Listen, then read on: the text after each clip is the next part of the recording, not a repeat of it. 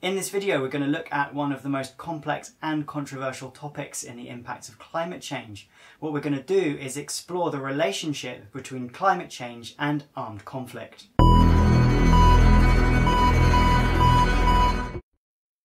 We're going to do two things in this video. The first one is look at the claim that there is a relationship between climate change and armed conflict. What exactly is it that people mean when they say that a future on a hotter planet might be one with more armed violence?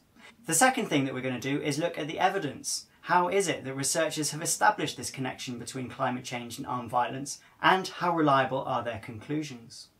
So what is it that people are claiming when they say that there might be a relationship between climate change and armed conflict? Usually what they mean is that they think that there is a likelihood or a risk that in countries that already have a history of armed conflict, that climate change might make this worse. They're suggesting really that in places which are firstly exposed to many of the future impacts of climate change, hurricane strikes, droughts, sea level rise, that this extra stress, this extra strain that the impacts of climate change will put on a region might tip it back into armed conflict. So there are two things here that people are saying are precursors or preconditions of this relationship.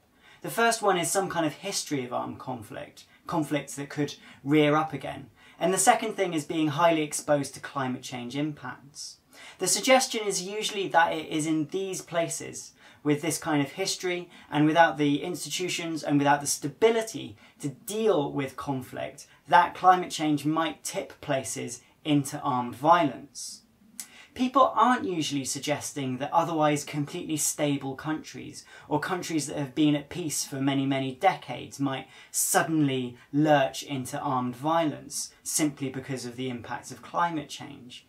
Usually what people are referring to is countries that are already unstable, and their fear is that climate change, or more specifically the impacts of climate change, will make those countries even more unstable or halt them on their path towards stability.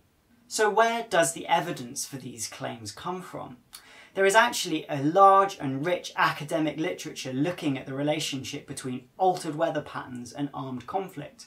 And the researchers that do this kind of research have two really powerful sets of data at their disposal. The first is a wealth of data on the impacts of climate change. And not just the impacts of climate change, but the way in which weather patterns have shifted and altered and changed over the past. They can then use this data and combine it with one of the many databases of armed conflict and try and look for correlations. So there are in fact many hundreds of studies where researchers have taken one aspect of altered weather conditions, say changes in rainfall pattern, drought, or the incidence of natural disasters, and combine that with data about the increase or decrease in armed violence, and being able to look at the correlation there. They've been able to establish whether these things move in lockstep or whether they don't. The conclusions from these studies are actually very, very diverse. Some of them find a powerful relationship between altered weather patterns, or between natural disasters, and altered patterns of armed violence.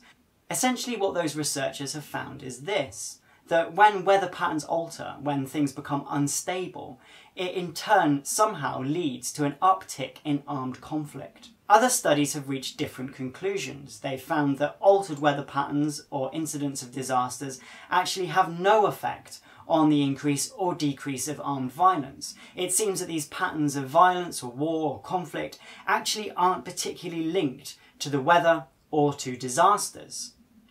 So this presents us with a dilemma. How do we interpret this body of diverse research? How do we interpret all of this research that points in one direction after one study and in one direction after another study? What general or universal conclusions can we draw from it? And that in itself has become a point of academic contention as well. Several different groups of researchers have taken all of these studies and combined the data from them to try and do exactly that, to try and reach a more general conclusion from all of these studies together. And again, the researchers, when looking at the studies, have concluded different things. So, for example, one group of researchers took a group of these climate change and conflict studies, combined the data from them, and found, quite surprisingly and worryingly, that there is in fact a powerful relationship between altered weather patterns and armed violence. However, another group of researchers then took a very similar group of studies, used slightly different statistical methods, and reached almost the opposite conclusion.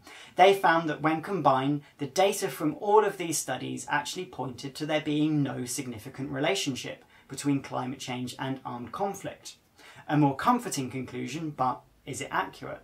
So what do we do with these competing conclusions? Because actually they haven't really answered the question that we really wanted to know about.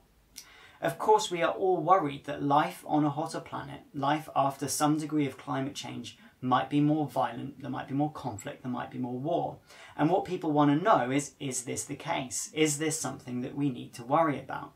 And the answer that the researchers have come up with is inconclusive. One group of researchers says one thing, another group says another thing. So what do we do with this? What useful conclusions can we actually draw from it? My view is that actually it doesn't matter that the studies point in different directions. And here's the reason why. Most of the individual studies, most of these pieces of research are about, firstly, a very specific geographical location. It might be one country, it might be one region, it might even be a locality within a country. They're not general, they're looking at somewhere in particular.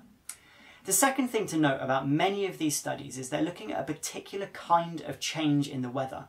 They're looking, for example, exclusively at drought or exclusively at flooding, just for example. So here's what we can draw from those studies. The simple answer is that in some locations, and when presented with certain kinds of altered weather patterns or certain kinds of disasters, some specific places may experience upticks in armed violence. It might be that those regions or those countries do, on a hotter planet, experience more violence and more conflict. But what the studies also show us is that there seem to be other places where altered weather patterns or disasters actually don't increase the incidence of armed violence. It doesn't seem to have an effect on conflict or war. So the usefulness of these studies is not to draw general universal conclusions. It's not to make apocalyptic predictions about the future. The usefulness of all of this research is actually that it enables us to look at specific places that might be at risk of increased levels of armed conflict on a hotter planet.